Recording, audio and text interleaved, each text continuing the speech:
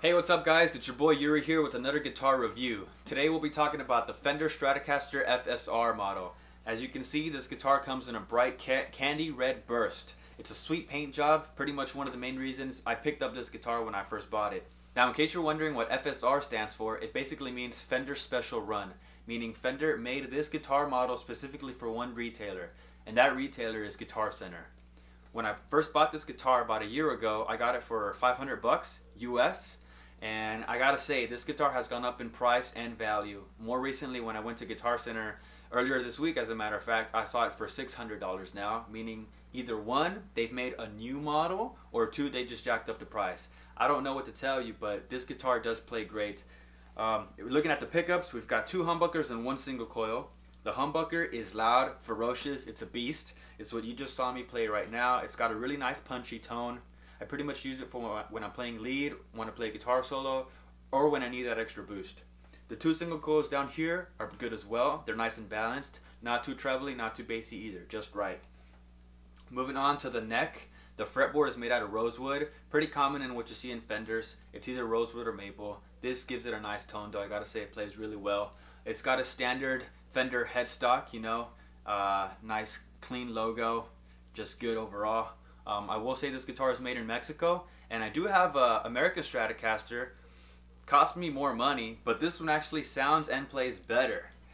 Looking at the back of the guitar, you can see the stripe, very reminiscent of American guitar models, but this Mexican one has the look and it can pull it off. It sounds really good, it plays great.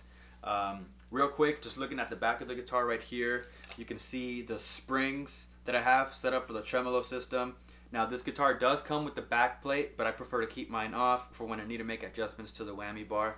Speaking of which, you can equip a whammy bar on this guitar. I don't use it that much, and frankly it kind of comes out of tune sometimes, but if you set it up right, then you should have no problems with it.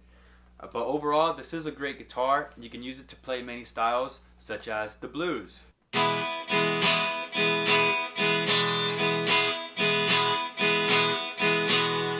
or funk,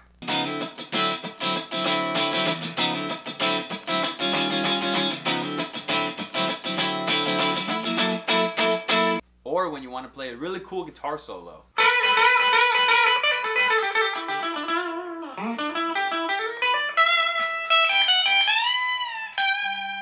But overall, this guitar is really great, really nice and versatile.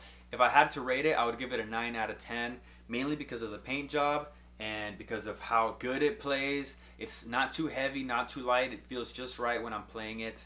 So if you're in the market for looking at a new guitar, definitely go check this one out. Mexican guitars in general by Fender are really great, so go ahead and check those out as well. And if you guys enjoyed this video and you want to see more, make sure to subscribe to my channel. I've got plenty more guitars, amps, pedals that I plan on reviewing. So leave a like, leave a comment if you have any suggestions on what I should do next. And make sure to follow me on Instagram and Twitter as well for more updates. Alright guys, thanks for watching. Hope you guys enjoyed this video. I'll see you guys later.